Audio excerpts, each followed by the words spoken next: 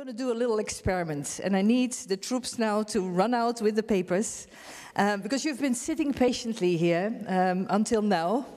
But my husband is always telling me, put 3 Irish people in the room and people will sing. Now, you can see this one coming. I first want to see hands. How many Irish do we have in the audience? I see born and bred Irish people. Can they stand up so that we can see them? The Irish, the real Irish, can they stand? Applause for them. All right, you keep standing, because basically what we're going to do now, I mean, you want to know who these 1,000 people are that were announced as being participating in this conference. Now, I want to see hands of people who actually think they are health workers, in whatever capacity. Who feels he is a health worker? Health workers. All right. Now, I want to see people who say, well, besides being a health worker, I'm also a health administrator, sort of policy person. Hands. Then I will see people who say, well, you know, it's cold outside, but it's warmer here. All right. Then I want to see the Danes amongst us, because they're pitiful. Any Danes in the audience? All right. They're brave. They're brave. Anyway, even if you lose tonight, the Irish are very, very sort of coulant winners. So they are very generous in the way they win. The serious business we're going to talk about now is how we selected the song. Because in a minute, I want all of you to stand up. This is also very good for the blood circulation. I want you to stand up and sing along with me this song. And I'm going to come down there to sing along with you. But I already had a little preparation for this song. Let me tell you how this went with the organizing committee, who's all very, very busy with the high-level statements of all the VIPs that were speaking. And I said, we need to get a song. So the Irish tradition is full of beautiful songs, part of them in Gaelic, which half of the audience, of course, cannot pronounce. The other half of the songs are a little bit like the blues. I'm now talking to my American and African friends. So a lot of death and dying and destitution, which for an opening ceremony is not really the best choice. So now we're here in Dublin, and a song which never, never, never fails to be good is the song that is now being handed out to you.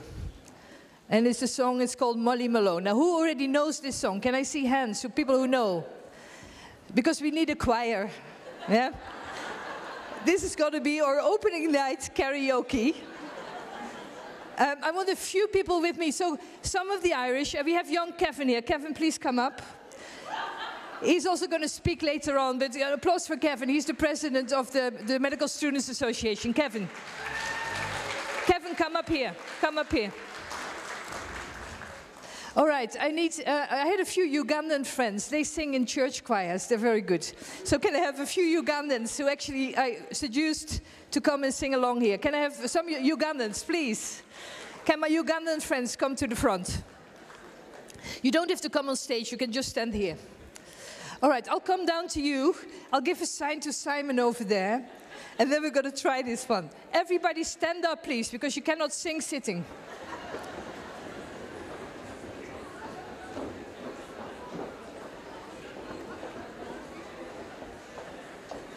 All right, in a minute. Simon, I count down from 5 to 4 to 3 to 2 to 1. Let's have the tune. Let's have the tune.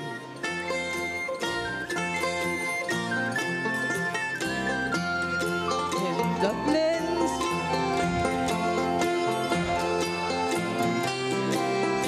Just watch the cue.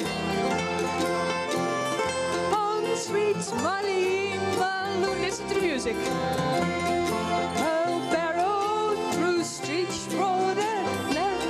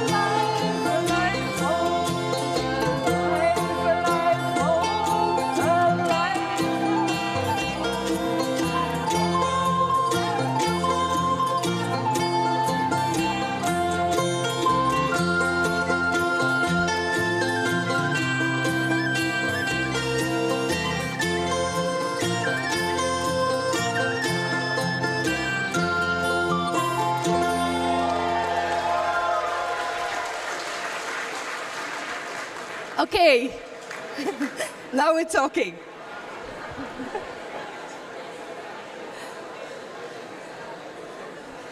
All right. Now for all of you who are going to watch the game tonight or even go to the stadium, which is just across the road, there's another very fantastic song, but you know, we would have done a little bit of rehearsing. I was told by Kevin here, because he sent me these things at 2 a.m. in the morning. So the other song is The Fields of Heteren. Now that we're going to do on the closing night, so prepare yourselves.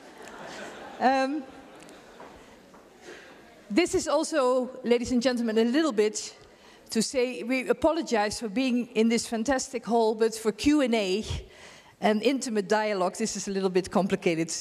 So we'll have a panel now, where the panel will be very much also to open up the discussions that we're going to have through the next 3 days together.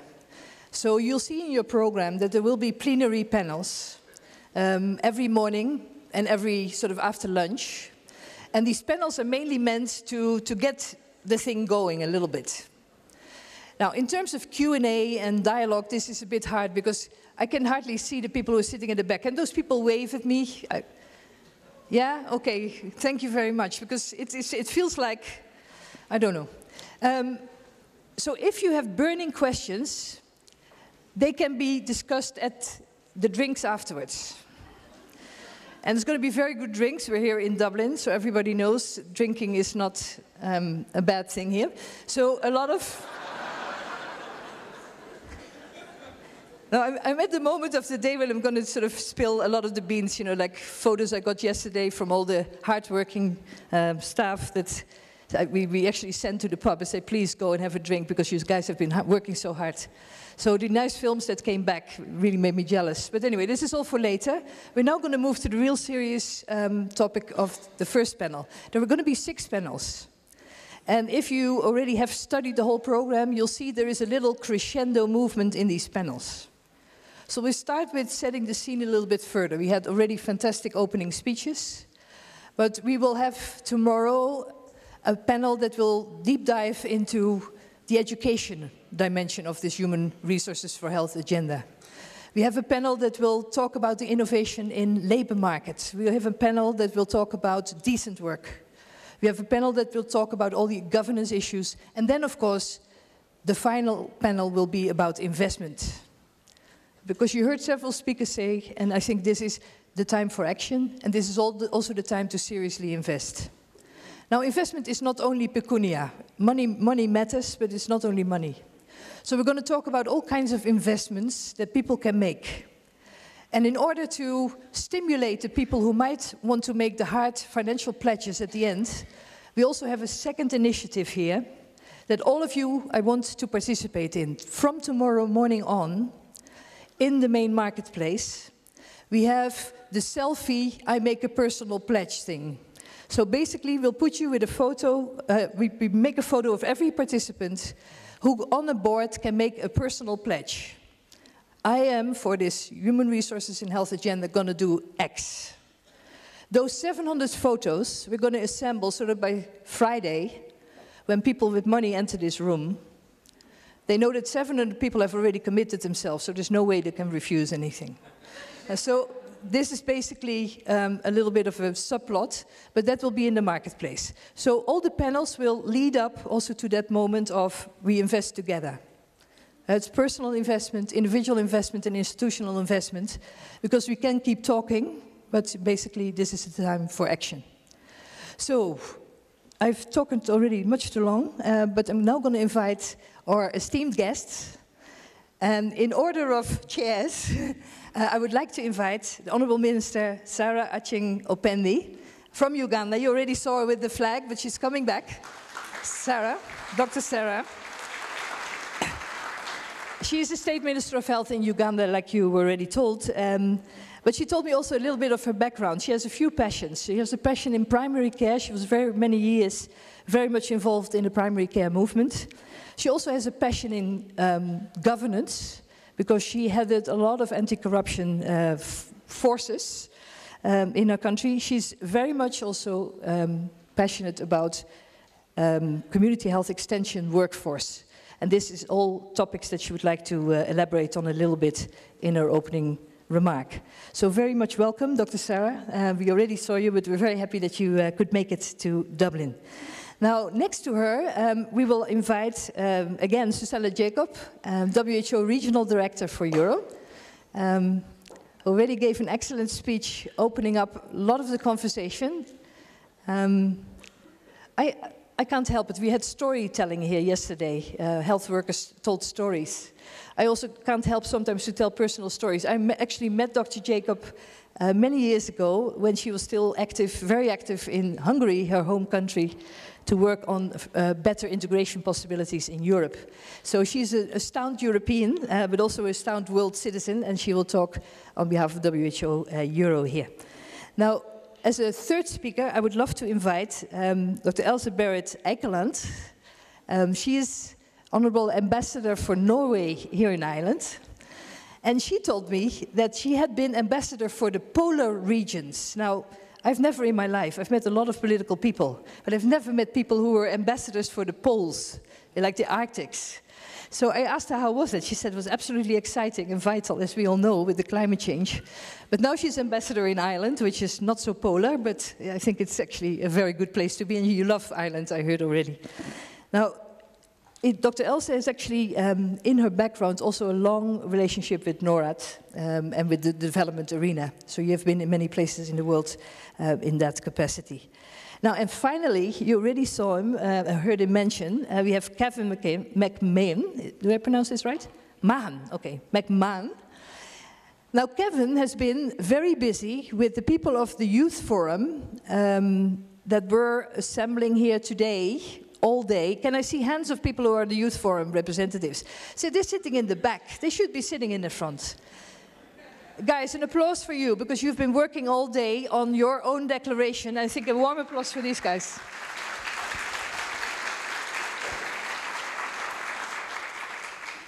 So, jokingly we said, you know, we're talking about UHC 2030. I will happily retire by that day. Well, Dr. Zsuzsanna you also will be retired. So Kevin is probably the only one still working in 2030. So he has a right to speak, we feel, on behalf of all the young voices that are in this audience. So we're very, very happy with all of you here. Now, I have one opening question to all of you, and I start with you, Dr. Sarah. We heard a lot of good words in the opening ceremony, but also in the last day with all the side events here. And a lot of people say times are really changing. Times seem to be changing. And so there are, in the arena now with the UHC agenda and the sustainable development goals, there are really new opportunities. Is this just rhetoric, or is this true? First of all, I bring greetings to all of you from Uganda. Some people ask, where is Uganda?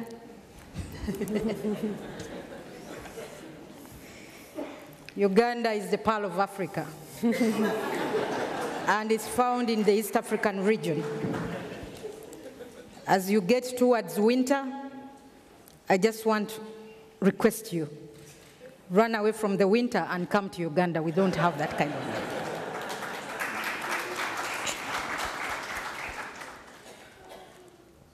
Of course, secondly, just allow me to also thank the government of Ireland for the warm hospitality that has been accorded to me and my delegation from the time I arrived here. You will note that there is a football match, and I know many people love football. So we have to make this brief so that they can go and watch the match. You can see. But of course, you have said this is not just rhetoric. I think there's a lot going on in various countries. We made commitments to the Sustainable Development Goals. We are all committed to universal health coverage. However, at the center of all these commitments is the human resources for health. And I really want to say that various governments have made efforts in training health workers, recruiting them, and of course, ensuring that they actually retain them in the countries. But of course, we all know that there is demand for the human resources for health everywhere. And of course, this migration, as we discussed in the morning plenaries, or the morning sessions, will not end. But what I really want to say is that there is a lot going on, as just you have said, and what we must recognize as governments is that the development of any nation will not occur without investing in health. So the health of the people is paramount, because when you have a healthy population, then definitely it will be a productive population. So I really want to say that a lot is going on. The world is becoming a global village, as you all know, and I want to put the issue of digital health on the agenda. I have not heard this being talked about, and yet it is key in helping us deal with some of the human resource health, or the health challenges that we are facing. At the center of digital health, of course, also there are various innovations that we also need to embrace as governments, and these are issues that really just can't be rhetoric. There are a lot of innovations going on. We can actually reach doctors through our mobile phones.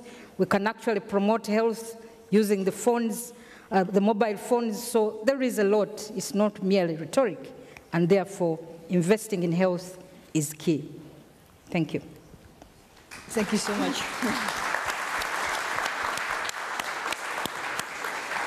I've come to know Dr. Sarah a bit. She's always fast-forwarding to, where can we actually put the action, and this is what this forum is about. So I'm very happy with your opening statement, Dr. Sarah. Dr. Zsuzsanna, back to you. You already explained how WHO, also the WHO regionally, is very, very much committed to this global agenda. Now, out of all the actions that you outlined already in your opening speech, if you say, well, we have to now select one urgent action first, where are the drivers of change that are for you the most interesting and that might help the agendas that you so eloquently laid out earlier?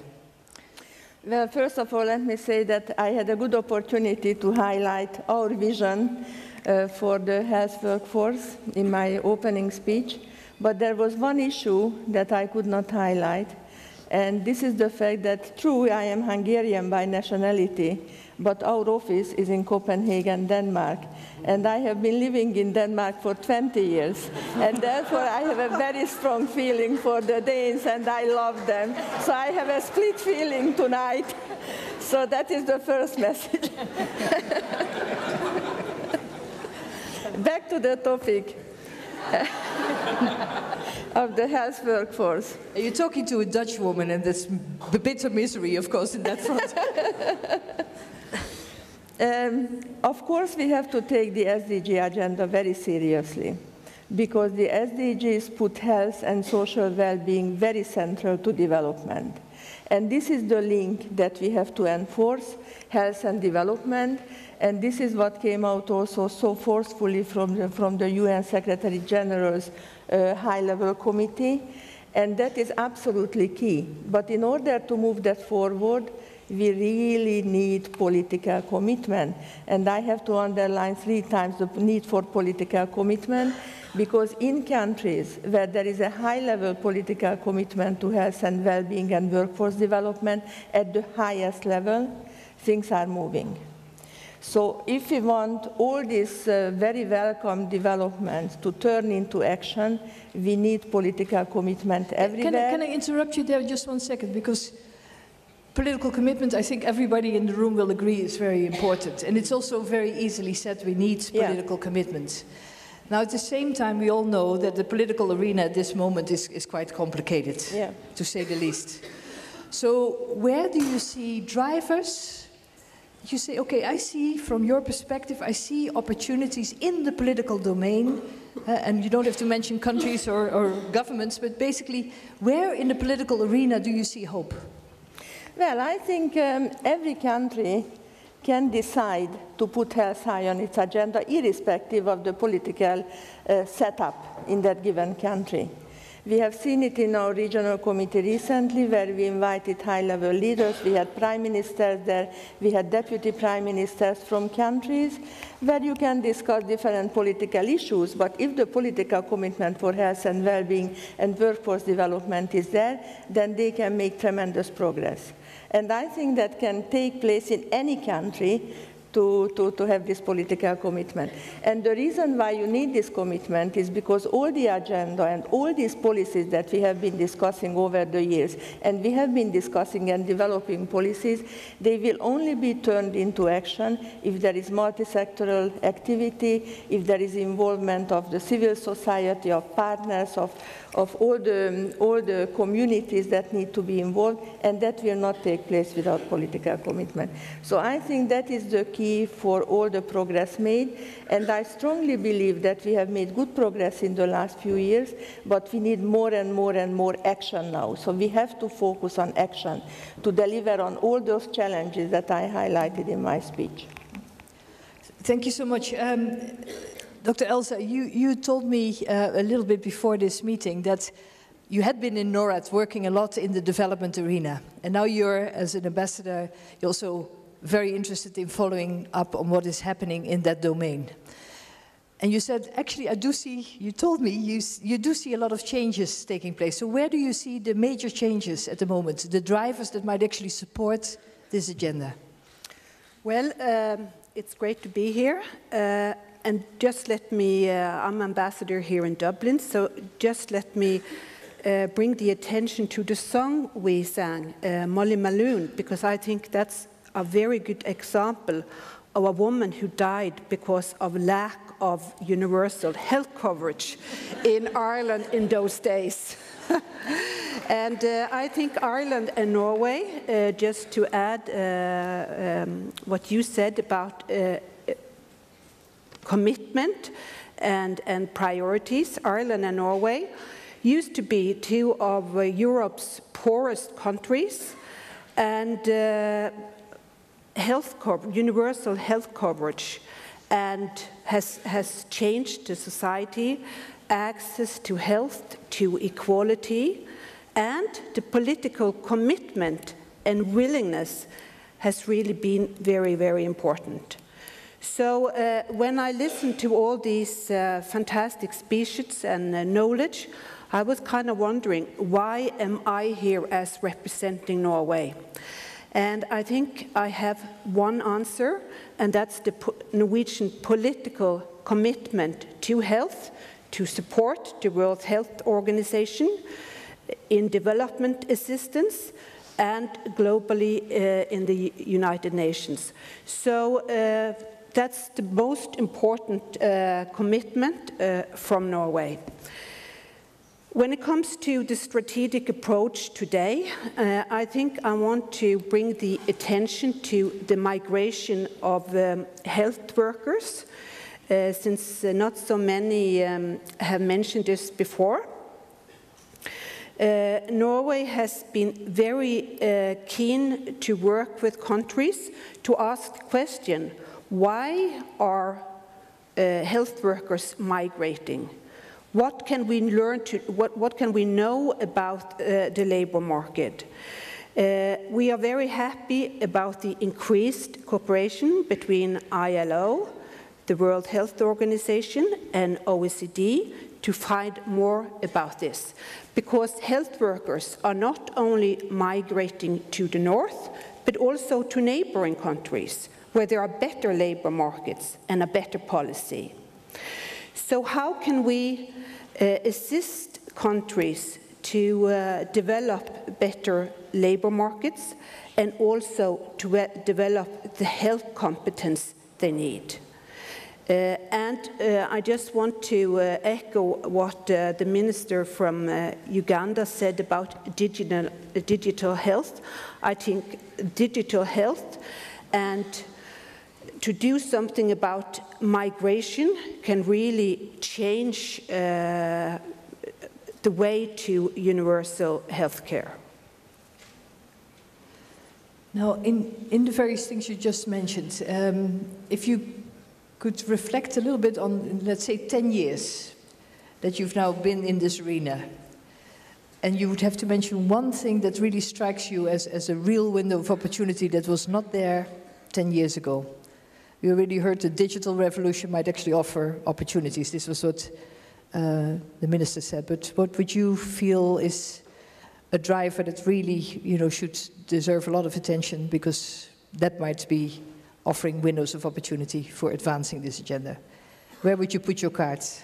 Well, I think there's only one thing that can change this, and that's political will. That's all of us. That's the willingness to invest in health and see that health is not only health workers, it's really the values of the society, and it's really an investment in equality and in economic development and growth.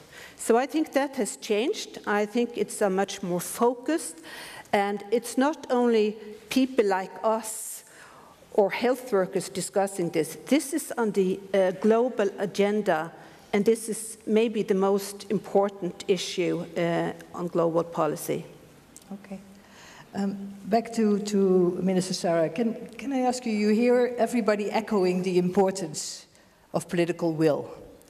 Now, you've been in the arena of talking about the health workforce, but also other dimensions of health systems improvement for a while. And political will is always easily said.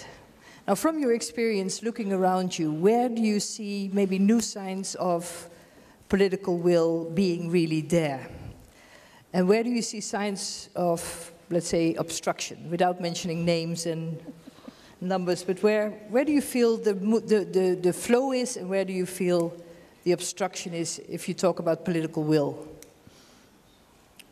The political will, as most of the speakers have said, does exist.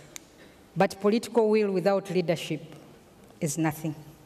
Political will without the commitment is nothing. You can make political statements, you can actually indicate, yes, we value health, but without committing the resources to health, then that is nothing.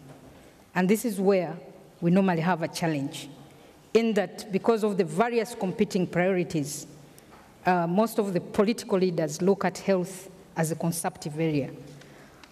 They do not look at it as an investment.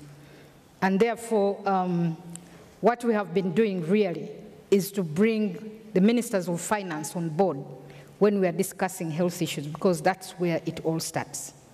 And once the ministers of finance are also on board to understand that the dollar that you put in health is actually an investment and could bring in maybe $10, then there you are able to move forward. So the obstacle usually is on, you can't have political will, but without the political leadership, then that is nothing. And of course, I really also want to mention this very clearly, that we have to note that most of the developing countries suffer from the communicable diseases. We have a high burden of these communicable diseases which are actually preventable.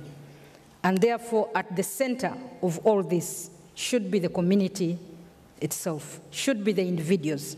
So we really have to bring communities and individuals in all this so that they understand that the first call lies with them to prevent the diseases. And when this is done, then we can be able to deal with the other diseases, because you note that life expectancy is now improving.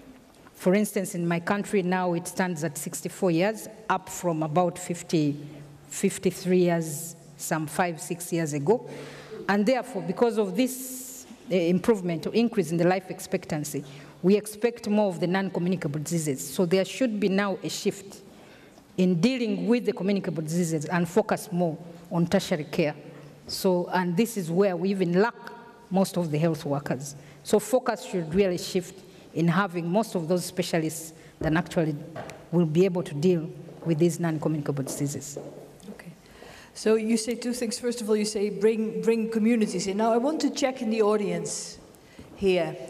Who is here represented that says, I'm really sitting here on behalf of community perspectives on all this? Can you please stand up so that we can see who stands? So I see one woman here. Because you say we have to bring in people with community perspectives. I see one woman here. Are there more? Because even the minister, even you. So this is a long way to go.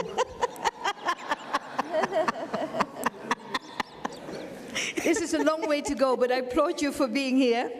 You're the flag bearer. No, but so again, something might be said and importantly said, but we see in a hall like this, you are representing, you feel you're really representing community perspectives here. Okay. Dr. Zsuzsanna, you were also pointing out a whole range of things, how this thing about, you know, more investment, rather than seeing this as a cost, seeing it as an investment.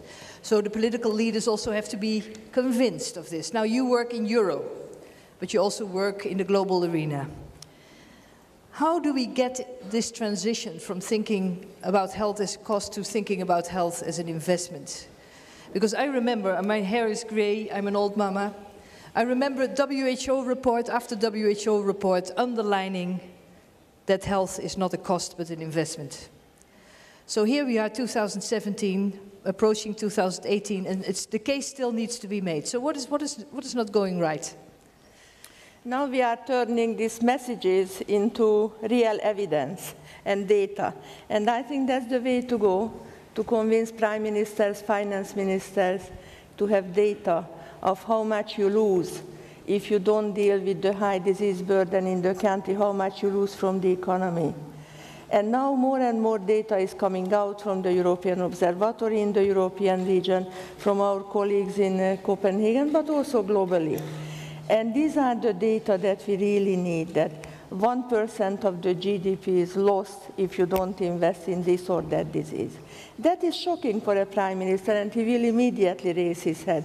In one of my presentations in a European country where there was a very high disease burden and the prime minister was sitting in the room, I made this calculation, we made this calculation before, and I told him that you lose approximately 12 to 15% of the GDP every year through direct and indirect costs because you don't invest enough into the health system.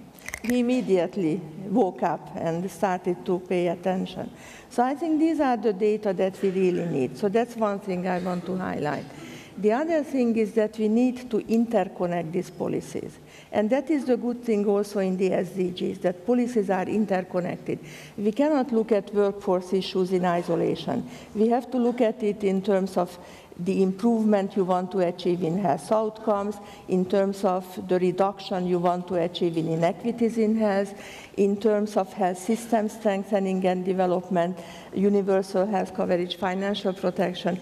Just looking at the European scene, we said in Tallinn, in the Tallinn Charter 10 years ago, that nobody should become poor because of developing a disease or being sick. And we still have about 18 million people just in the European region, which is the most well-doing region in terms of financial income and financial economic development, who are impoverished through high level of out-of-pocket payment because they cannot afford to pay for the healthcare costs. So they either eat or they pay for the healthcare costs. This is totally, totally unacceptable. So I think these are the sort of information and messages that we have to bring back to the presidents, to the prime ministers, and to the finance ministers, to convince them to invest more into the health system. Okay, so it's not only political will, it's political commitment coupled, of course, with financial resources. I had the same question for Mrs. Eikeland, because as an ambassador, of course, you also advise your government back and forth. Mm-hmm. And so this case of human resources in health, we all know that the Norwegians have pledged a lot to help advance the UHC 2030 agenda. But still, we're with these persistent issues, like in some places the case still needs to be made. It's an investment, it's not a cost. So from your experience, where do you feel the bottleneck is, and how can we maybe start to approach that bottleneck differently? Well, I think it's important to repeat the same message, like investment in health is important and leads to economic development. And all of you here, you know the statistics better than me, that there has been much more pledges.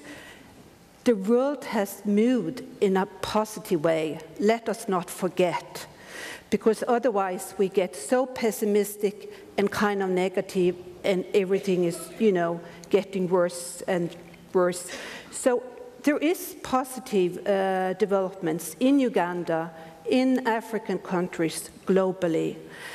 I think for Norway and Europe, Africa, Latin America, whatever, I think in the future it will really be a focus on access to health, not only to privileged people, but to women, to disabled people, to people who we don't see every day. So I think that's the big step in Norway and across the world to give access to disabled persons and to underprivileged groups. But health is the most important one issue every time we elect politicians. You know, what kind of health service do we get? And Norwegians in general, they have very good health service, but they feel they have terrible, huh? So we're very privileged, but I would assume that that's a big question in all countries of the world. And that has changed the last 10, 15 years. So I'm very optimistic. Okay. Not everybody in the back row can see the face of Dr. Eikeland when she's saying this, but she really looks convinced that she is optimistic. Yes. So I'm going to move to the optimistic generation. I was actually present at the Youth Forum this morning a little bit. Very much impressed by the positive energy in that group. So Kevin, totally against your character. You've been silent for the last half hour. I know this young man a little bit, and he has what they call the gift of the gab. Kevin, you've been listening to this now. You are the future. In 2013, you're basically, you know, you're a young doctor now. You might be the Minister of Health of this country. Who knows? So listening to all this, are you an optimist or a pessimist? I'm an optimist, absolutely. I'm an optimist, I suppose, firstly, because the fact that... We promise you to speak very slowly. I'm sorry, my accent, sorry. Slowly and clearly. So, firstly, I suppose I'm an optimist because of the fact that we're here. Youth is here, represented for the first time, and this is the fourth, obviously, global forum, but the first youth forum. And I suppose we have to be very thankful for that, to yourself, Godelieve, to Dr. Campbell, to all the members of the Human Resources for Health Department in Geneva, that youth have a voice and we have a seat at the table. And I suppose, I don't know, would we be able to get everybody to stand up who is present maybe at the forum today? Would you mind? If you don't get jelly legs, please. Thank you. Okay, guys, this is the future. One applause for the future.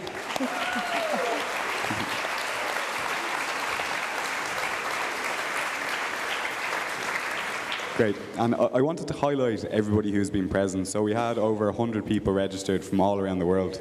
And kind of we want to highlight that all of these people who are present here at the Youth Forum and at the main forum indeed, they're not only the leaders of tomorrow, but they're the leaders of today. They're here sitting at the high table, and we want to be a part of all the decision-making processes that are happening here in Dublin and across the world on an annual basis. We are advised by some of our expert speakers today in colourful language, firstly, to be impatient, to always be impatient, to always drive your agenda, to never wait for others to pursue your goals. We are advised by another expert speaker to be hungry, which at times we were today physically. But we are to be metaphorically hungry, always wanting more, always wanting to drive forward. And thirdly, we're advised by Adrian, one of our expert speakers this morning, to be, when we're at these forums, when we're at these high events, to bite, I don't know, literally bite, as it wouldn't be the best house guest, but to be participatory and to be an active voice, and not just to be there to be as a token gesture, which I know we aren't here as, but to actually participate and to bring our objectives to a global scale. Many youth organisations are very active on a local and national scale, but this is a prime example of youth being given the opportunity to actually put forward their mandate for how they were elected, and to bring it to the many qualified people who are here in Dublin. Okay, Kevin, now I can already see your pledge. You're going to take the photo, and the pledge is going to be I bite. And so far it's been just a bit of friendly barking, but if you listen to what you've heard so far, also in the ceremony, you've done your own sort of declaration and action plan today. So first, could you give us a few highlights, and then say from that action plan, how are you listening to the opportunities and challenges that are being presented here? Absolutely. So some of the wording has been used already, I suppose. Kind of the tagline for the call for action, which is as it's been phrased, is health workers are not an investment, health workers.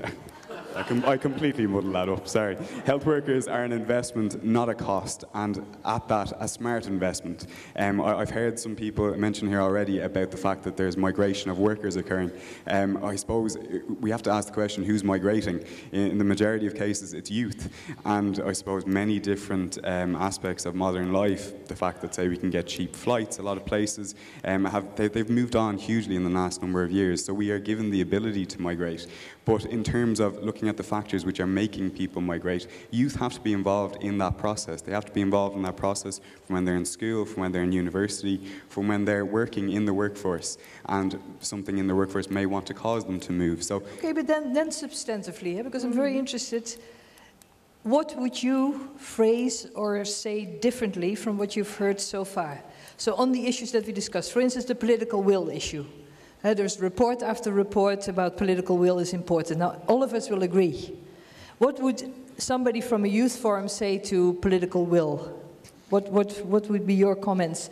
Also, other people from the youth forum, they can come stand up and say, if you have answers to these questions. But I also want to see where the difference lies in the perspectives that you are developing today from the perspectives that people of my old generation might have. Absolutely. So I'd maybe say that words are one thing, actions are another. So we've already heard that the first couple of fora have looked at assessing and kind of getting a baseline assessment of where things are at. And at this fora, we're actually taking things forward and making adjustments based off those.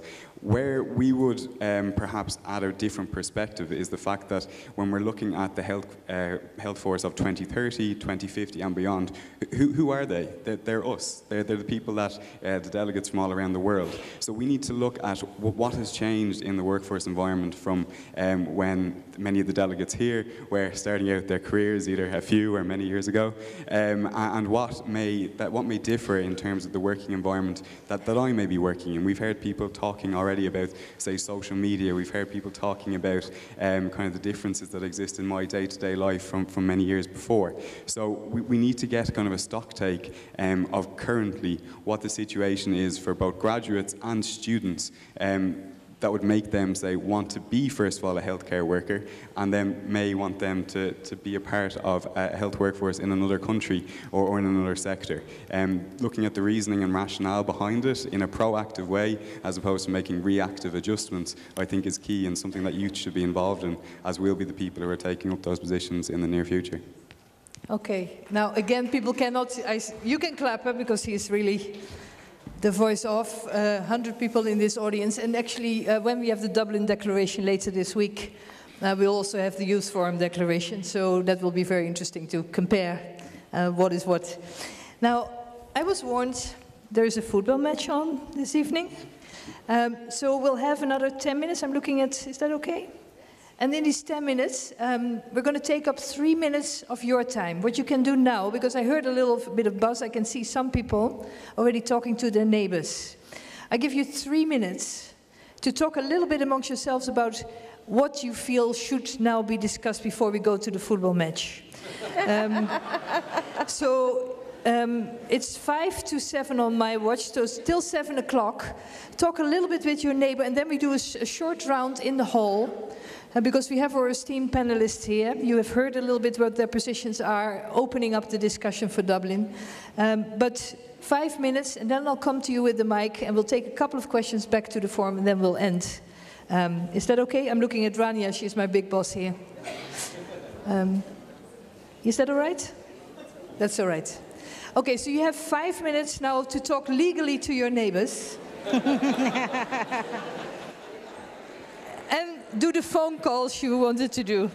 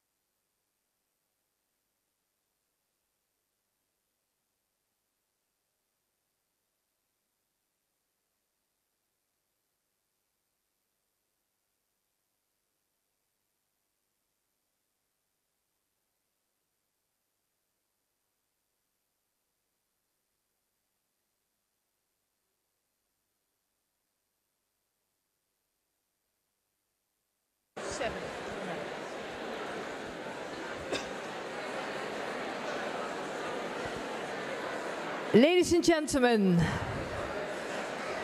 I'm a very strict moderator and your 2 minutes are up.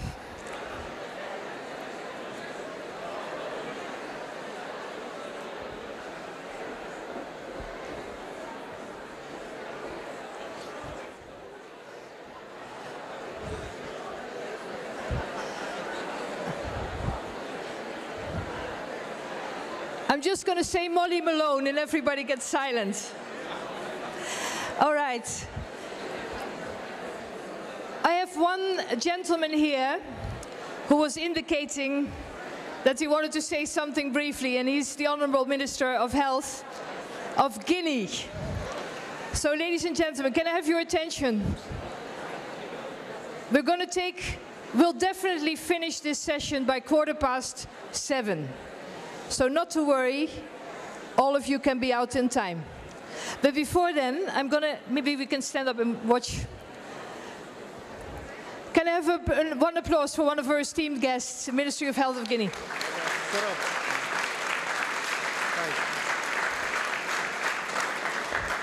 I'm very, very honored to meet you again, Dr. Diallo. He made a few beautiful remarks already today, some of which cannot be repeated in public because of the Chatham House rules.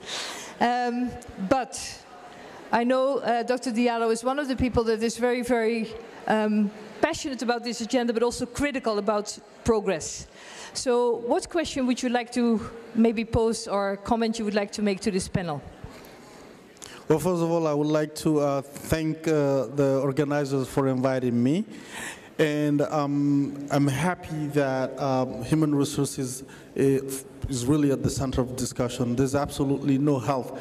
There's absolutely no development without human resources. And the part of the discussion that really caught my attention that I liked the most was the debate around investment versus expense.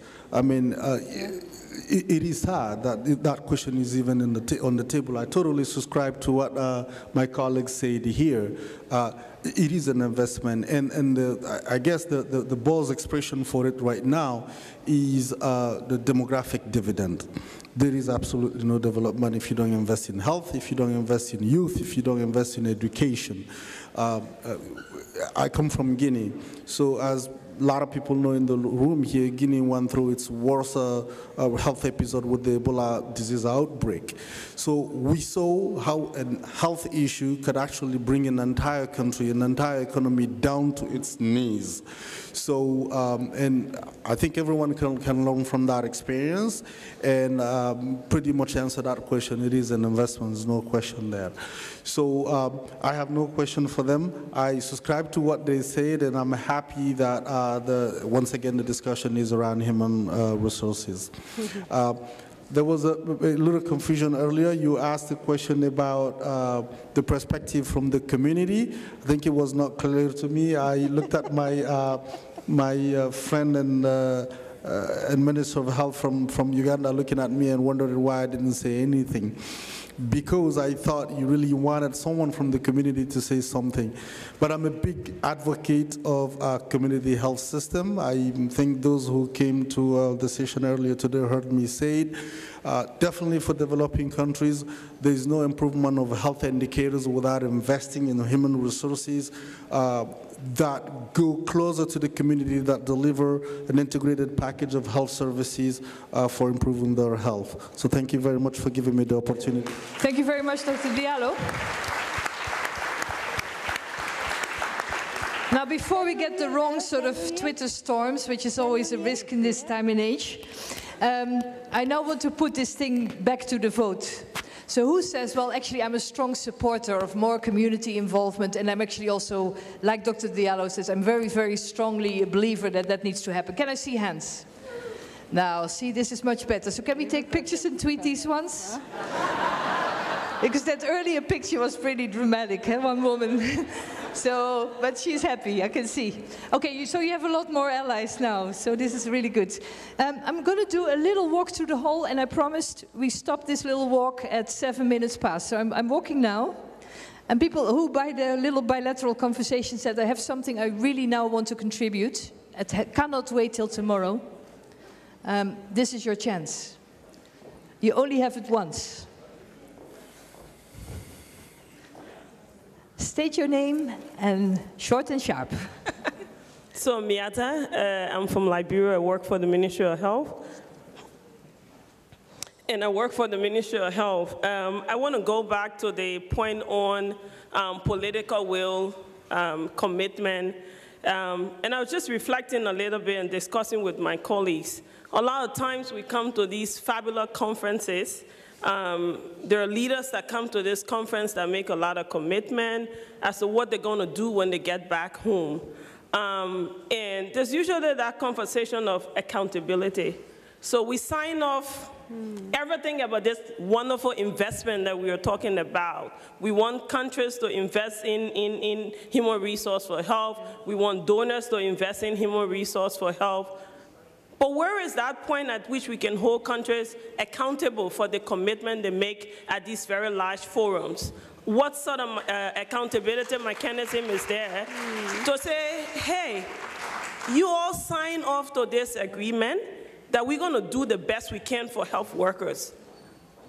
We had the last conference. There were wonderful things that were said. Have we taken stock of those commitments we made in 2013? So I think that should be a conversation. We should start to develop a mechanism that we can hold countries accountable for the commitment they make in these nice forums.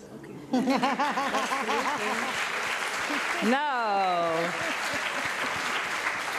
here is one for you. So, who was in Receive, for instance? Who of you was there? The last conference on the human resources for health. So you cannot be held accountable for those ones. All right, but you have signed on and signed off on other declarations of commitment. So I start with you, Dr. Sarah. In answer to what the lady here says, what should happen if nice pledges are made? How can we hold you as minister, for instance? How can we hold you as signatory to many important statements further to account? We the citizens. Tough question. I think what I can say is that the biggest challenge that we have, and I mentioned this before, is the turnover of the political leaders. You can see the technical staff are there for years. 15 years or so you are in the health sector. But you find that the political leaders, 1, 2 years you have another minister of health. And this is where the challenge is, because now the new minister may not know what exactly the previous minister had started. Because you leave and go and another one comes with a different problem. So that's where there is a bit of a problem. But of course that's not really, that should not be the excuse, because these commitments that we make, the declarations, are actually on paper. And I must also say that maybe it's also the nature of the way these conferences are made. Because if a number of countries attended the previous conference, I think the starting point is to see what have these countries that were present in the previous conference done. But that is missing. We normally start off afresh and proceed. So it is, you conference as you go, if I can use that word. So I think you're very right that we need you need to hold the leaders accountable, but I also want to say that I know that a lot has gone on in various countries.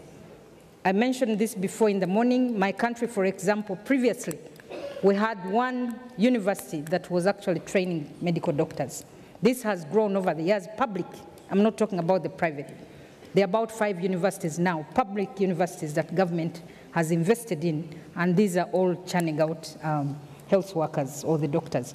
But the challenge is the retention of these medical workers in the country, because you find a neighboring country paying them better, and you cannot hold them in the country. So this is where we have to find ways of really motivating our own health workers so that they can stay in country. But I want to sum this up, that a lot of commitments have been made at a global level. A lot of declarations have been made and signed off. I think, as was mentioned earlier, it's time for us to act. Let us use this period before 2030 to put our commitments into action. Okay, can I have one applause for everybody who agrees with this last statement? This conference is going to be about action. Thank you so much. Thank you for the question. I saw Dr. Eikeland also wanted to respond to this one, so first to you. Maybe declarations from conferences like this should be made more public and more action-oriented, and not only to people like ourselves. But I think accountability is a key in all politics, on a national level especially. And politicians that are not accountable should not be re-elected. I mean, it's a democratic process. What a wonderful and the community involvement is important to set a standard for accountability. So accountability, as you said, is not a play word. It's really, really what we're all here doing now. So thank you for bringing that up. Well, yes, I think another applause for her. I'm watching my watch and somebody's going to pull my leg if, but basically what you just said is also going to feed into a session that will be, one of the panels will be on governance. And we'll definitely take this one up. So, chapeau to you, also one of the young leaders, by the way. So we have a very, very good extra point, I think, for the governance panel. Dr. Zsuzsanna, and then I want to give Kevin the final word, and you can already prepare yourself. So if you were held accountable 30 years from now, what should people be able to ask you? But Dr. Zsuzsanna first. I am very pleased that this accountability issue was raised, and thank you very much. Accountability exists at various levels. There are national accountabilities, there are international accountabilities, and we all have to have an accountability framework to report back. And a conference like this, for example, should start by reporting back on what has been implemented from the declaration of the previous third global forum. And there should be a report for discussion here. And I think this is absolutely key, and we have to take it forward. I don't know if it was done, so that's point one. Point two is that the way how we develop such declarations is also absolutely key, because if there is a proper consultation process, then the member states and whoever approve it will feel ownership for its development and also for the implementation. So I think there are many issues that we should consider under this, and it's not just a topic for a 2-minute discussion, but we should continue with this in the coming years. Definitely. Thank you so much. Kevin, before I give you the floor, I saw that Jim Campbell was also, he's one of the people that would like to respond, I think, to this one, also probably the continuation between conferences, maybe. So, point very much taken, and there is a session on, excuse me, what has happened since Brazil. I'm recognizing that the Recife political declaration and the commitments were taken up and taken forward. We had an independent review. Where's the author, Remco, there? It will be presenting the results. It's already been published in the journal in terms of what the commitments taken last time round and the achievements. And I must commend all the countries and institutions. When you look at the progress, it's been extremely positive. Okay, so Remco van der Pas, who's sitting there, is waving. You can approach him over drinks. He is definitely going to answer all the questions you still might have on this progress report. He's not looking happy now because he also wanted to go to the football match, but it doesn't matter. I just killed his evening, sorry. On a serious note, this opening panel has been absolutely fantastic in terms of opening the atmosphere in which we want to proceed together. Yesterday were already fantastic side events where in, of course, smaller rooms people can look each other in the eyes and talk seriously about all the topics. You'll see there's a fantastic logic in the program, building up this action agenda, and not only in rhetoric, but in terms of concrete examples, best practices, sharing and sharing perspectives. So that by come to Friday, all of us on an individual and institutional level can be committed to carrying this further, this agenda of the human resources in health workforce. Now, Kevin, being the UHC 2030 only living worker then, at least, I'll give you the honor of the pre-final words. So, question to you, what could you be held accountable for? Were you a leader in that beautiful 2030? So I'm being shoehorned into something here. So just on the point as well that Dr. Campbell and people were talking about there in terms of holding people accountable, I think a lot can be learned from student organisations on that point. Every year people are elected to student organisations. Every year people come with a mandate to student organisations. Every year people have to evaluate themselves and others in student organisations. That means that at these conferences that happen a couple of times a year, usually biannually for most large student organisations, there's these tedious, at that time, but they're tedious anyway, 5 to 6 hour evaluation report sessions where people are set down and they're quizzed on what did you do? What did you say that you're going to do, and did you actually do it? And then, should they wish to go for other positions, that's then in the knowledge bank of all the delegates who are in attendance. So I think in terms of looking forward to 2030 and looking forward to evaluation mechanisms, I think that really has to be the focus point for 2030. We've set all of these targets, we've set all of these ambitions based off all of the different data collection mechanisms that we had. But what markers are in place in 2030 to ensure that we actually first of all, have the right assessment of how we did, and then looking forward, what about after 2030? What if we don't meet the markers? What's the contingency plan to ensure that should we not meet these targets, which I think we're mentioned today, there's only about 10 or 12% of countries, I may be wrong, are actually on track to meet those targets. What are we going to do? And proactively, what can we do now to actually change that trajectory to ensure that more countries, higher percentages of countries actually meet those targets? We need to be more proactive as opposed to reactive, as I mentioned, and hopefully by 2030 we'll have fully encompassed that proaction as opposed to reaction. Okay. Thanks very much, Kevin. Thank you very much, Minister of Uganda, Dr. Jakab, Mrs. Eikeland, and Kevin Mann.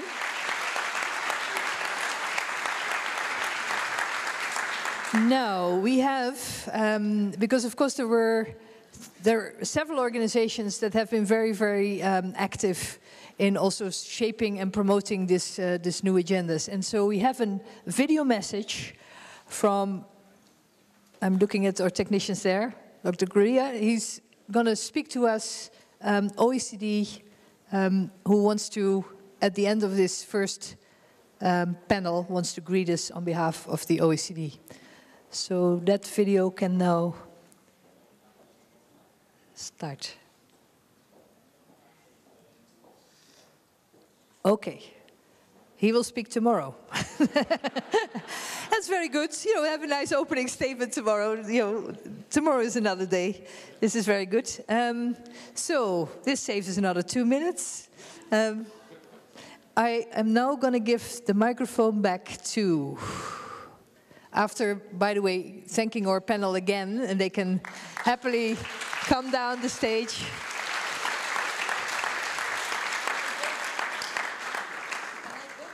Yes. Can I bet? Can you? Can I bet? Bet. I want to bet today's scores. 1-0 in favor of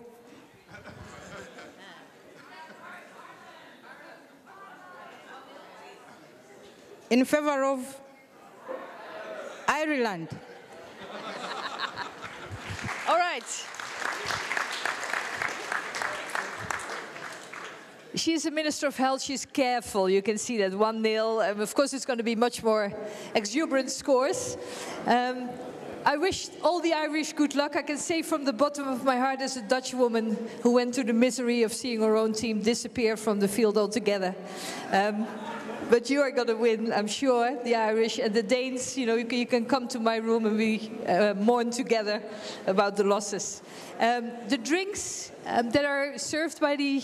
Our minister is here to speak. Would you okay, yes, and I heard that the minister has come back and he wants to finally finalize the meeting. So I'll give the floor. Sorry, excuse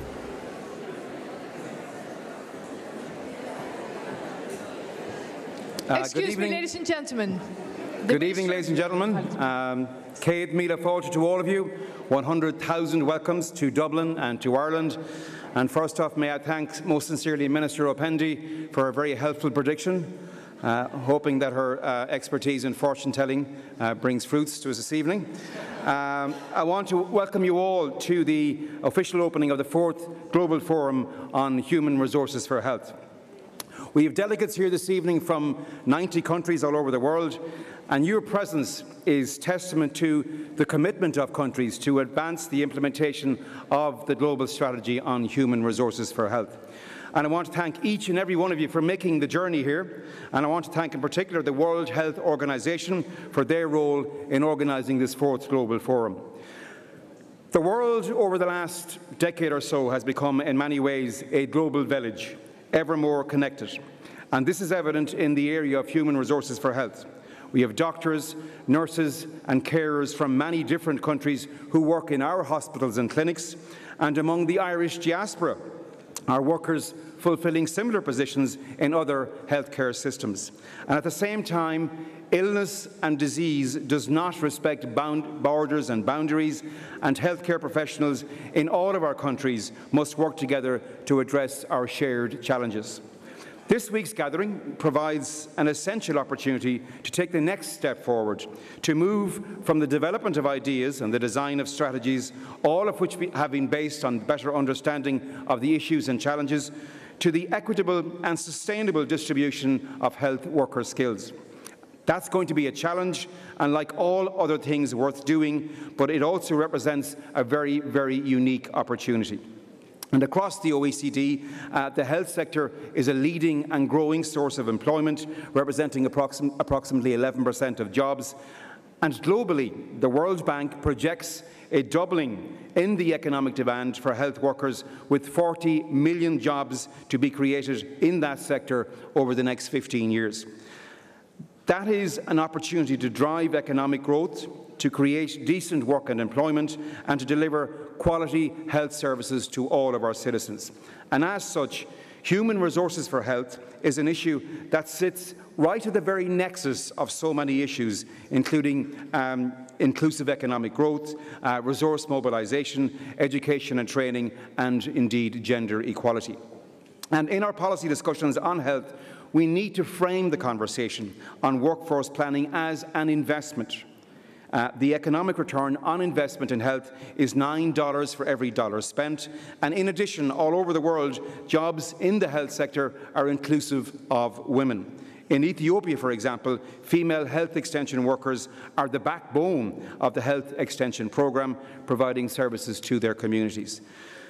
So, the challenge this week is to put our heads together, our collective experience and our wisdom, to find innovative ways to drive forward the implementation of our global strategy on human resources for health. And I say our, not because this strategy is Irish, but because it is everyone's strategy. We all have an interest in its success. And this forum, and you spoke about it just a couple of minutes ago, this forum should yield tangible actions that we can all stand over and work towards. And Ireland has a very long history of support for health and development through our development cooperation programme. We are particularly focused on improving access to quality basic health services for poor and for marginalised citizens, reaching those who are most in need.